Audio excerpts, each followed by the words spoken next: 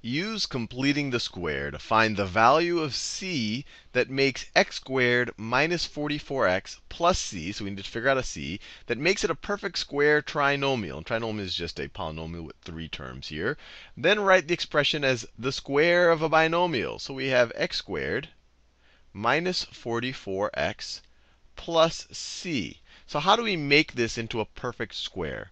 Well, if you just look at the traditional pattern for a perfect square, let's just think of it in terms of x plus a squared. That's the same thing as x plus a times x plus a. And we've seen this before.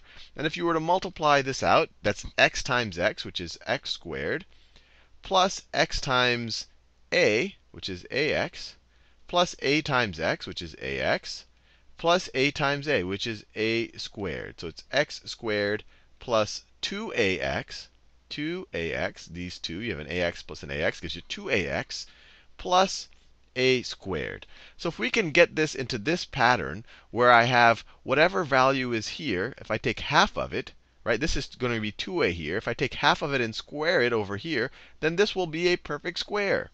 So if we look over here, this thing right here is 2a. If we want a pattern match, if we want to make this look like a perfect square, that has to be 2a. So negative 44 is equal to 2a. And this right here, this c, if we pattern match, that has to be equal to, c has to be equal to a squared. So what's a? Well, if we know negative 44 is 2a, we can divide both sides of that by 2. Divide both sides by 2. And we know that we know that negative 22 has got to be equal to a. A has got to be equal to negative 22. A is half of the coefficient right here. It's half of negative 44. And whenever you complete the square, it's always going to be half of the coefficient right here. Now, if that's a, what does c need to be?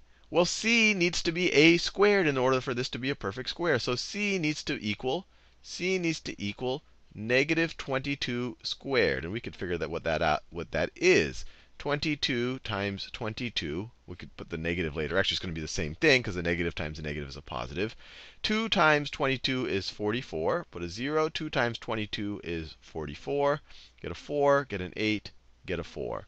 So it's 484. So if we were to rewrite this as x squared minus 44x plus 484, then this is a perfect square trinomial. Or we could write it like this. This is x squared minus 2 times, or maybe I should write it this way, plus 2 times negative 22x plus negative 22 squared. And when you view it that way, it's pretty clear that this is a perfect square. And then if you were to factor it, it's the same thing as x minus 22 times x minus 22, or x minus 22 squared. These are all equivalent statements.